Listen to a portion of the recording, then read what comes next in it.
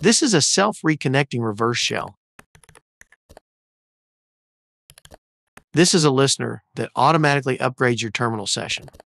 And this is a reverse shell manager that handles multiple connections. In this video, I will show you this awesome tools you never probably heard before. For demonstration purposes, I spin up a Vagrant virtual machine that will serve as our victim. The first tool we will see is Pwncat. We pass -L with the port where we are listening for callbacks. Then next is the thing I really like, which is the self-inject feature. Once Pwncat receives the first connection from the victim, it will launch a background process that continuously connects to our listener. So every time we got disconnected, we can just open a listener again, and we will expect a connection immediately. We need to pass some options to the self-inject parameters, such as the shell to use, the attacker IP, and port. Now let's trigger the reverse shell from the victim machine. We see here that Pwncat was able to catch the first connection. It performs the self-injection process on the victim by running the following command.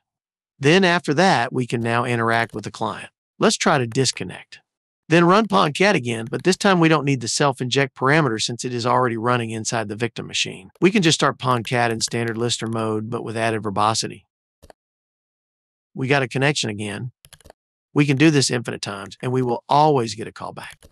This is really handy, especially if there are cases where running a reverse shell is very difficult and involves several steps. We can just use Pwncat with its self-inject functionality. Since the connection is just like any other TCP reverse shell, we can also catch it with other tools. For example, if we are successful in injecting the process on the target, we can catch it with netcat.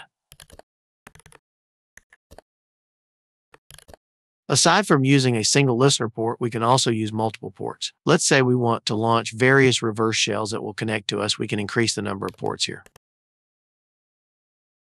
Once Pwncat received the first connection, it will do the self-inject, but this time it will launch several background processes for each port. Then we can set up multiple listeners.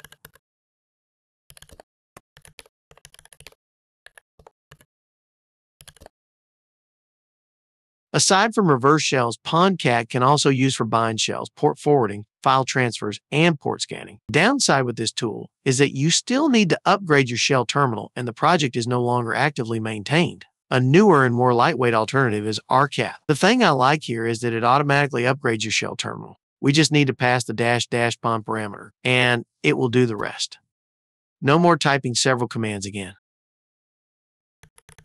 Aside from automatically upgrading the shell terminal, we can also perform encrypted reverse shell connections. You can also use this tool to capture TLS connections, which is good for quickly inspecting the headers and content body of a request. And lastly, the project is actively maintained. Only downside, I think, is it doesn't have the self-inject feature like Pwncat, but we can always combine the two. For example, we can launch the self-inject in Pwncat, then catch it with rcat so that your shell will automatically be upgraded. The last tool is called Penelope. This is a more sophisticated tool that can maintain multiple reverse shell connections, but it do more things than that. If we start Penelope, it will wait for the callback from the victim. Once it catched it, it tries to upgrade your shell like what rcat is doing. At any time, I can exit from the session without fully disconnecting by hitting my escape key. Then if I enter sessions, we see here the active reverse shell connection. Now, here's the good part. If we type maintain2, it will trigger another reverse shell connection from the client, giving us a total of 2 connections. Let's say we want to interact with session 2, and we accidentally killed the connection. Penelope will trigger again another reverse shell connection in order to maintain the one we specified, which is to have always 2 reverse shell connections at any given time. So this is like a persistence mechanism, also similar to Pwncat. Penelope is like a command and control center, but designed only for reverse shells. That means we can go to a session and run some module without fully interacting with the remote shell. For example, we can run linps. It will download it in your attacker machine and upload it to the target. This is really handy because you will save time transferring this to the victim as you normally would do. Then the output of the script is redirected to a log file inside your attacker machine. That means if you get disconnected, the script will still run in the background and you can just tail the log file. There are other modules that we can use. We can use this module to upload the privilege escalation scripts to the target if we want to run them manually there inside an interactive shell session. Or we can trigger other scripts other than linps. There are also some pivoting and forensics modules.